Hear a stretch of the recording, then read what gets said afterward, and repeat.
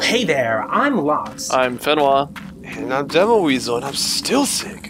Oh, yes, Loverly. He always sends us to the nicest places. Come on, Sparks, it's not that bad. Can we get a Spyro mouth open staring at Sparks? That happens later. Well, sure. Terrified. All the evil beasts and visions of doom and eternal darkness, which sounds lovely, by the way. Oh, and the fact that we now get to frolic through the magical creepy forest in search of some stupid tree. What's not to love? God, shut up. Let's go. Ah, So what voices does Billy West have besides Fry? Stimpy, Bugs Bunny, dude. Bugs Bunny, Ren. He's got plenty of voices. They just told him to be himself for this one. Told him to be Fry. Yeah, Yeah, I think so. they're like, Billy West, you are now BillyWitchDoctor.com. I think any problems with his performance in this game either have to do with the lines that he was given or the... I would say the direction or lack thereof. They probably just gave him a script, put him in a booth, and had him read all the lines just top to bottom. Yes. So here's the most frustrating shit ever. There are tiny little bugs on Spyro right now, and the only way to get rid of them is to jump and hit the attack button. But of course I didn't see, so... Like when I was trying to jump on that mushroom calf. Can't see shit with that foreground plant in the way. Yeah. Whoa. Alright, so this is where you did it right, I guess? Yes, it is. That's where you transitioned into the dark world. Well, like nobody gains anything from watching me sit there and jump and fail several times. I'm not saying that necessarily that's what happened, but So you're saying that I should be editing out the failures in my Metal Gear Solid video? yes, exactly. There are none. Look at that. Like, why the fuck is the water thing happening? Why is the grass rippling? What is the grass rippling? I have no answer. It's like they accidentally told the grass that it was water. Or maybe it's meant to simulate the rippling of Spyro's... His gargantuan weight. It's like Okami, except fucking stupid. Yes. Trees. This cutscene wrests control away from you in order to tell you that you can't go any further. Dude, he can fit through that hole. It's like a double whamp. Well, no, of course not. Why would he? Oh, man. Even the dogs have names. Welcome back to Legend of Spyro, bore you to shit death. So, yes, these dogs, they're easily some of the most frustrating enemies in this game because they have this awful tendency to dash and knock you back. Whoa. He has the war touch, yo. He's got the war power, yeah. Gonna touch you in your war zone. This game's stupid. Oh, well, tough shit. You're still watching it with me. Oh, I'm sticking around through the end, but it's a video game that is shitty. Naturally. Hev Muffin? Vine Weasel? Okay, it's crossed the line. And so yeah, like I believe at this point I'm trying to work out a concrete way to get these things off of Spyro's body, but like I'm failing. Like I have no idea, and all the while there are these three enemies that can easily kill me and cause me to respawn. There it is. Okay. So is there any sort of other indicator when you have bugs on you? Does the controller vibrate? Is there some auditory cue that we can't hear? No, I was using a classic controller. But I don't think the Wii remote vibrates either. Maybe the speaker in the Wii remote tells you. It makes the sound of chittering bugs. Like maybe one of these days, or like maybe a better indicator would be a huge tooltip that assumes you're an idiot. A blue rupee is worth 5 rupees. You can knock over some trees, but you can't knock them all over. Oh no, he's allergic to slime of the dragon element, I guess, of the element that he shot at Cinder. I mean, you know, people are made of carbon, but I wouldn't go baiting in this stuff. That's how this works, right? Okay. Someday your carbon will be stolen from you. Why do these things bleed so much? Because it's like supposed to be gross, like Rated M for mature. Rated M for Mongoloid. Whoa, hey. Yeah, that thing just pops you back. Way to cut out your failure states. Did it seriously just do that? It seriously does that, like every time. Like, I wish Bottomless Pits did that. I mean, doesn't, like, the water do that in Prototype 2? Yes, it does, but in a more graceful way. Pro-2-type. And yeah, here's the one of the majestic Honeybeard family. We saw him in Legend of Spyro 1. Hey, you're flat, yo. Let's gonna squeeze all the blood out of you. Was it even the same species in Legend of Spyro 1? I'm pretty sure it was. So, Picture in picture. chalk another one up to reused art assets. Except now they're dingier and bluer than in the first game. Oh, so this is the Killzone 2 to Dawn of the Dragons Killzone 1.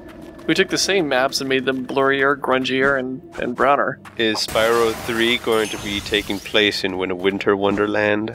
Spyro 3 is way, way more colorful than this. Spider 3? Spyro 3. I said Spyro 3. You totally did said not say Spider. You said Spider. You're referring to Spyro Year of the Dragon, right? Spider, the Eternal Darkness. Oh no. Oh man. Wah, wah, wah, wah. You guys gotta stop pointing out the transitions. Okay, yeah. but you make them obvious. You made, yeah. We have no choice.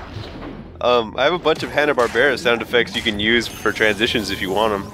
Oh man, look at that. Maybe later. Maybe in Dawn of the Dragon. Like, I'm finished editing all these fucking videos, so. Publicly licensed background music from Ren and Stimpy. Pretty good, yo.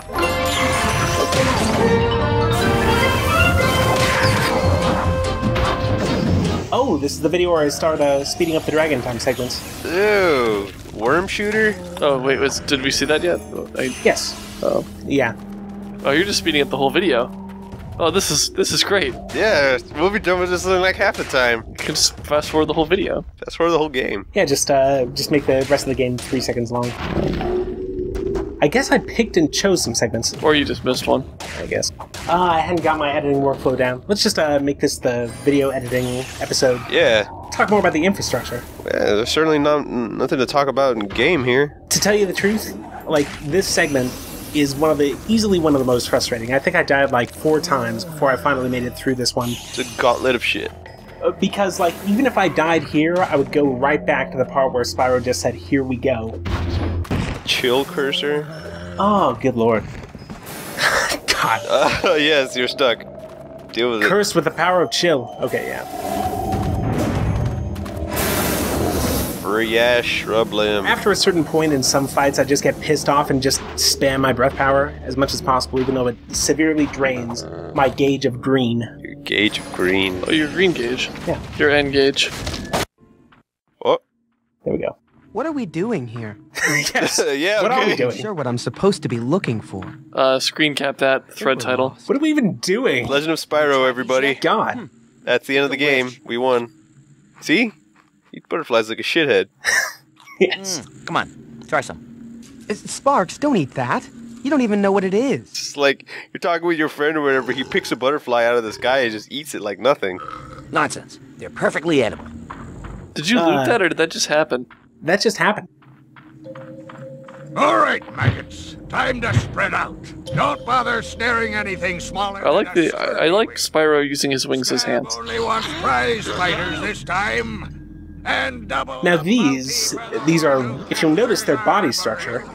Yep, they look stupid as hell. Ignitus said this place was uninhabited. We must have taken a wrong turn. All those in favor of turning back? Whoa. Whoa. What, are they just the same body structure as everything else? Yep. The same body structure as the apes from the first game. Oh, that means they can reuse animations. And from earlier in this game. Yes, exactly. They can just eat the Spyro. Oh, man. He had 2 butterflies. He's tiny and he has no legs. He has no torso, like, beyond his, like, rib cage. How is everyone today? Sheepish. Little bug isn't much bigger than a bug rat. Hey, who are you calling a bug, you crazy Wait, he has guy? wings. Can't he just, like, fly up and out of danger? Well, yeah, but he's trying to protect Spyro, who just passed out. Why did Spyro pass out? Is he a narcoleptic? Because he has to learn the power of ice. It's a beautiful thing. Oh shit. Dude, where am I? Fuck, it's cold here. Damn it. Oh, you're in the Animus. It's cold here. Hey, I knew you were gonna say that. Exactly. Alright, Spyro, it's time to chill out. It's cold here. That means plotting from cutscene to cutscene will take even slower. Chronicler? Are you there? I've done what you asked of me, but I'm afraid I'm lost. Yeah. As long as the spirits of the ancestors are with you, you are never lost. Calm yourself, Spyro. And cool your thoughts. Sometimes I drink spirits with the chronicler and then I get lost. Do not let your fire control you. There are other Oh, elements. so wait a second. There are other elements aside from fire? Yes, there's fire, there's ice, and then there's burrito. So wait, didn't we learn all these elements in the last game? Yeah, we did, but he has to be taught them professionally. Why does he have to be taught them one at a time? Because the actual attacks that he's supposed to use here are totally different than they were in the first game. Well, I mean, like, why can't they just give him all of the attacks at once? Like, yo, Spyro, there's 3 other elements we should probably teach you. Well, because this is a standalone expansion pack. Because he's not ready for it, you dumbass. Exactly. Powerful in the shifting face of danger. Jesus, Fenwa, why are you even here? Fenwa, you need to learn some spot. Oh, here's a puzzle. Oh, jumping puzzles. Here's a difficult puzzle. Oh man, I bet you have to slow down time to get onto the platform. Oh, Oh, God, there's a platform.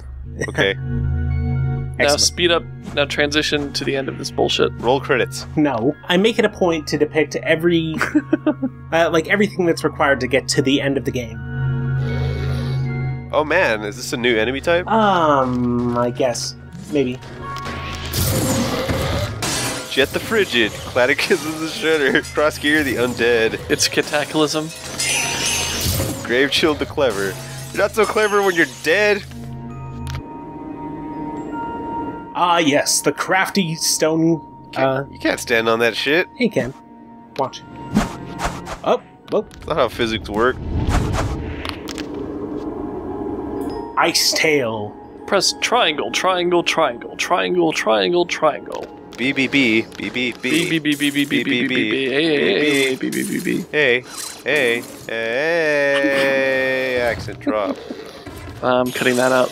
No, you're not. The resurrected just to die at the hands of a dragon. Okay, okay. Oh shit! Polar winds, yo. Why does the game even... Why does it take control away from you in order to depict... 2 of these. Like, it could just show up in... Over 6 hours of riveting gameplay. Okay, A non-stop action thrill ride. imagine if like you know how in Mario Galaxy they have those platforms that can happen where like Are you speeding up time for this stuff? I think so. as you walk towards it, like they sort of zoom in out of nowhere. Imagine if every time that happened in Mario Galaxy, it would be accompanied by a cutscene. I do like how you speeding up time makes the game look more tolerable. Yes. Oh, well, eventually I speed it up even more. Like, right now this is just speeding up to half the length that it normally would be. Ah, But later on I make it a quarter because... To match the speed at which the actual world is moving. Yes. So when you go into slow motion, what you're saying is that Spyro moves at half speed, but the rest of the world moves at a quarter speed. Yes, exactly. So it's like bullet time in Max Payne, but terrible. And not fun. Yeah. And terrible. Yes, because as it turns out, bullet time isn't very fun unless you actually have bullets. Who knew? Unless you're actually diving through the air with doves flying out of you. Oh, man. can Spyro shoot doves from his mouth? I need to, like, beat Stranglehold sometime. I need to pick it up for $5 and then beat it. Tom Clancy's Stranglehold. Tom Clancy's Spyro. Yeah, Tom Clancy. What the fuck are you even saying? Jesus Christ. Defeat the enemies to fill your fury bar. By pressing the ZR button. The Disinter. If you play the game with the remote and nunchuck, are there waggle controls? Yes, there are. Was this game a Wii exclusive? It does the Zelda thing of having you, like, shake the remote every single time that you want Spyro to bite at an enemy, or whatever. Was this a Wii exclusive? No, it was, it came out for Wii, PS2, and, I think, DS, or Game Boy Advance, whatever. And of course the Game Boy Advance game got way better reviews. Like, that was a joystick story at one Well, point. yeah, it was probably like a 2D platformer. Hey, you know what they made? What did they make? Remember what they made at one point? They made those 2 Game Boy Advance Spyro and Crash crossover games. Oh yeah, like that was when they were making Spyro games for Game Boy Advance every single year. Yep. So you have Spyro Orange and Crash Purple. And they were isometric in the style of the Tony Hawk games. Do you have to buy them both to catch them all? Yeah, you have to buy them both to face the final boss. To get the true story Wait, seriously? Wow. I don't fucking know. I wouldn't think any less of you if you actually... I mean, it just seems like whenever you have any game where there are multiple color-coded versions, it's because someone realized that Pokemon was a license to print money and thought they could do the same thing. Bomberman Max, red and blue. You know, like Mass Effect red, green, and blue. Okay, now what? What is it you want me to do? I think I'm entitled to know what's happening. You already know what is happening. Of the great evil that is awakening. But there is more that you must understand. No. Look at this. Oh, Look shit. At this shit. Alright. This looks so terrible. It's like one of those Oh my toys. God. One of those toys they like advertised in the 90s with all the slime and shit. And like, Yeah, like the Mighty Max playset. It even looks like a giant head. No, you make the chocolate gummy worms and then eat them, and they look like real spiders, so you freak out your friends. creepy crawlers. Yes. With real ooze. The well of souls. This guy's gimmick was that that he came in a trash bag that then dissolved when you put it in water, and then you got this really shitty action figure with no articulation. I'm Fenwa. Alright. It's just, I'm just imagining like some dumbass toy that is like in big print on its box with real ooze. It's like, what does that mean?